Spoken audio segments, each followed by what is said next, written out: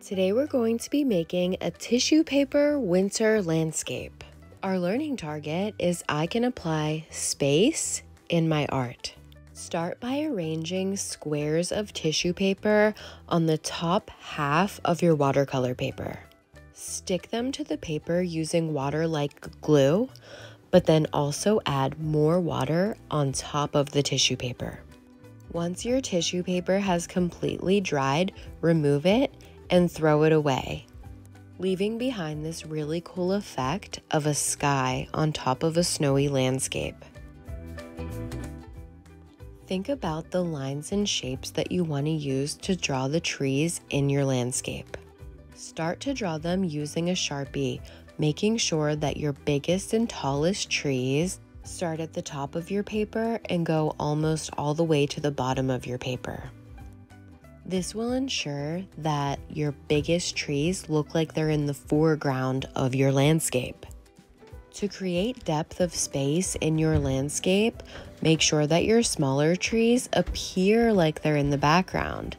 This effect happens when you draw smaller, shorter lines for your tree sizes, making them look like they're further away than the bigger trees. Draw at least 4 trees today within your landscape. For these trees, I'm using my Sharpie to make my lines a little bit thicker before I add the white paint on the outsides of my branches, the top portion of my branches, to make it look like snow.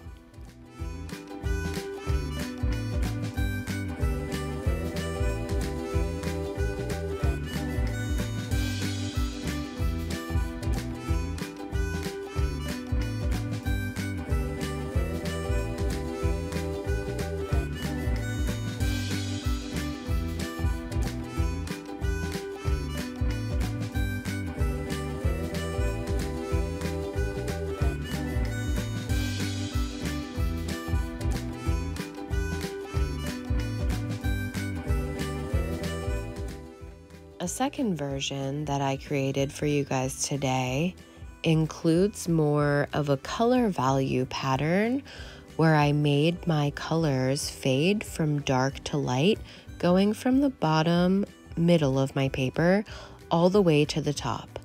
I also created some more advanced drawings of my tree trunks and their branches. Again, you're welcome to draw your trees any way you'd like today. I just want you to show varying sizes of your trees to make it look like there's trees in the foreground and trees in the background.